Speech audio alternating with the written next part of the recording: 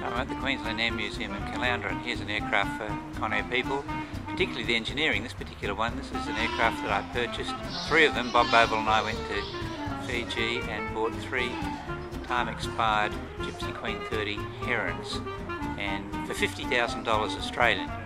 And this is KAM, and it was re-sparred, re-engined by Connair and sold to Kendall Airlines. I saw it down here at Caloundra Airport looking pretty disused. I saw KAM and immediately knew the history of the aircraft. So here's a little bit of history about the Heron, prototype 1950.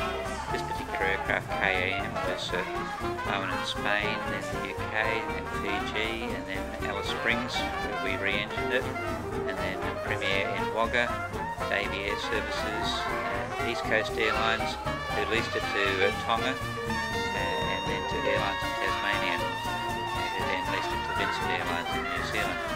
And its last log entry was November 1994, 29,999 hours and 7 minutes. Of course, 30,000 hours, it needed to be re-sparred. If that could be done again, I'm not sure. Anyway, in February 1998, it was recovered from Tasmania by the Queensland Air Museum.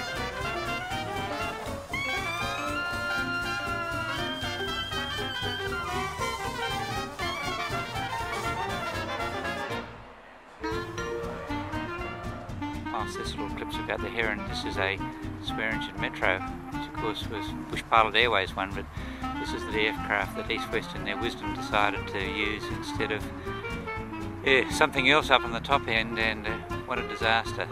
East West lost $5 million in 12 months in their purchase of Connair, and it so weakened them that they then became taken over by Brian Gray, I think it was, if my memory serves me correctly. Sad story.